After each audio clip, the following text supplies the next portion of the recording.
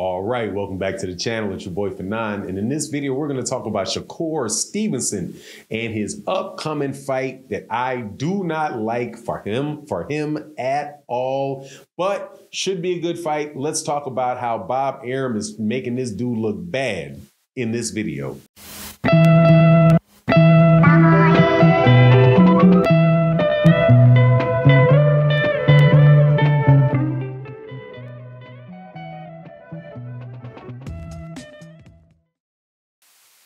All right, welcome back to the channel. It's your boy Fanon, and in this video, we are in the 130-pound division talking about the unified champion Shakur Stevenson, the WBC and the IBF champion, and his fight against Robson Conceição of Brazil.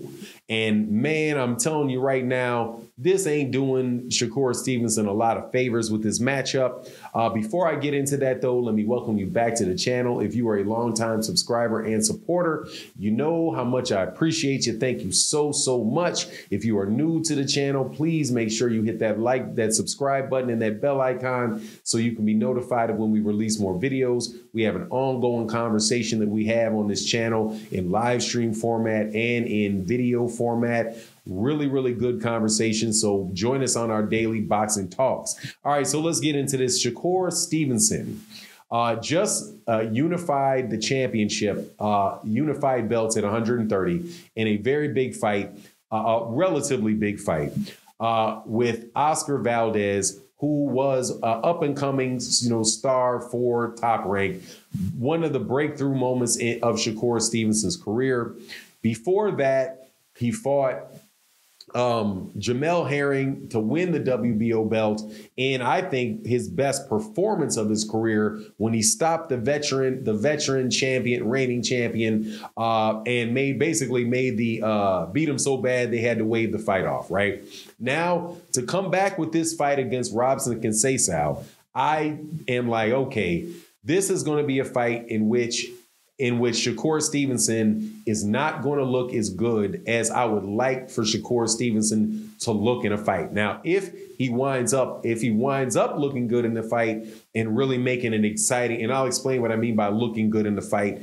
I mean in the sense that it is going to attract fans to him, right? And make it and grow his profile and have him be somebody that is known beyond really hardcore boxing fans, is somebody that's exciting to watch and somebody that is, that you should be making really big fights for. Because at the end of the day, that's what makes the really big matchups, is when boxing fans are calling for fights to take place. And when you have fights where they're really highly technical fights that go the distance, you wind up you don't really have a big, not a lot of drums behind you beating drums to get the fights that we want to see. And that's, for me, I think the end game is the 135-pound division. If the end game is not the 135-pound division, then it should be, with Top Rank, him getting the fights to become the undisputed champion at 130, which it does not sound like Top Rank and Bob Arum are very interested in doing. Now, as far as Conceição himself, he's definitely a good fighter. Don't get me wrong. He's a good fighter. I'm probably going to enjoy the fight because I like technical fights. I like seeing what people call the sweet science, right? I think all of that stuff is in the sweet science, including getting somebody getting knocked out. However, with Robson Conceição, if he fights the way that I've seen Robson Conceição, I've seen Conceição fight twice. The last time I saw him fight was with Oscar Valdez, and he is a technical fighter, fighting behind the jab. A decent counter puncher, a good solid fighter. And in fact, I think that he beat Oscar Valdez before Shakur Stevenson beat Oscar Valdez. I thought he was up halfway through the fight. I thought he'd won almost every round in the first half of the fight, and they probably split rounds in the second half of the fight because Oscar Valdez started coming on more towards the second half of the fight. But against Shakur Stevenson, especially coming off of the fight with Oscar Valdez, it's probably going to be a fight where Shakur Stevenson just outboxes him, where he's from fighting. I'm not sure. I can't recall if Conceição is a southpaw or not. Forgive me for not remembering that.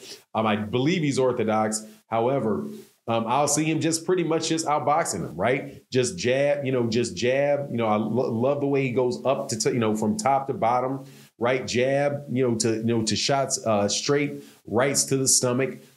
Good crisp counter punches, right? And maybe he'll fight in a style where he's standing in front of you, walking you down a little bit, may get on the back foot a little bit. I think against Conceição, more than likely, he probably will try to walk him, try to walk him down. But the highest probability for that fight is a 12-round decision where the naysayers are going to come out talking about how he's not very exciting, right? And now if he's not going to, again, and I would prefer him to have fought like the Navarrete fight.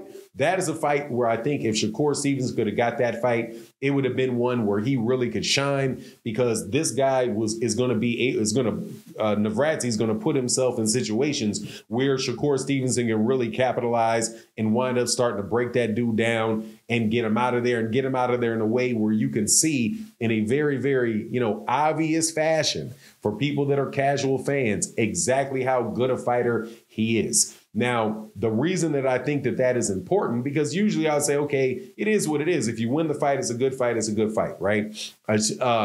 I say that because I believe that Shakur Stevenson's game is to get the big fights at 135 pounds and to make fights, the exciting fights at 135. The fight that I want to see for him at 135 is the Gervonta Davis fight.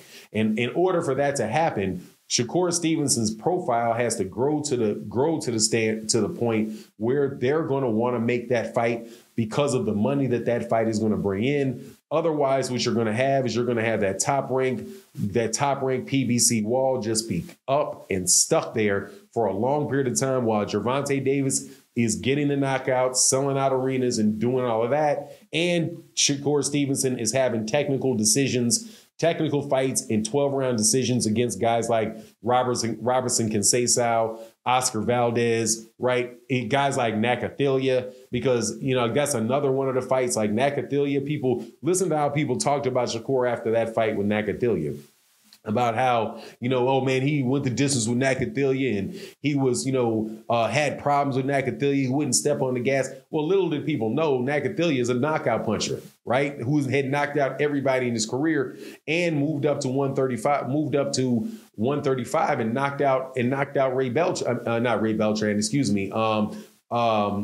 Berchelt, right? So he's a very, very tough fighter. But at the end of the day, the people are looking to get Shakur's highlight reels together. Say, okay, man, wow, look what this dude. It's similar to what happened with Floyd Mayweather Jr. Floyd Mayweather Jr.'s career. Once he had that Arturo Gatti fight, now he had other exciting fights before that, right? Like the fight with Diego Corrales with Top Rank. But the thing that really kicked it off for him was the fight with Arturo Gatti. And now a lot of people thought that Arturo Gatti had a chance to beat him. And in fact, I do believe he's an underdog to Arturo Gatti for some unreal. Oh, no, actually.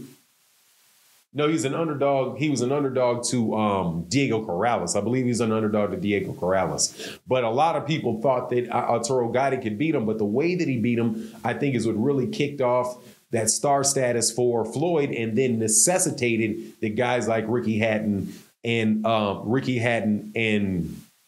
Oscar De La Hoya fight him, right? And then you get the big fights, and then boom, there he is, able to make the fights that Floyd wants to make. And that's the situation I'd like to see Shakur in. I just don't think this particular fight is going to do that for him. But at the same time, I'll take it. Not every fight can be an incredible fight on paper. Now, it may wind up being a great fight for him, and he may just run through Conceição. I hope he does, similar to the way that I wish that Devin Haney was able to run through Kambosos, and I hope he does in the next one, to get that electricity in the division behind their names to necessitate the big fights that we want to see. But anyway, that's my take on the matter. You let me know what you think, and with that, I'm out. Peace.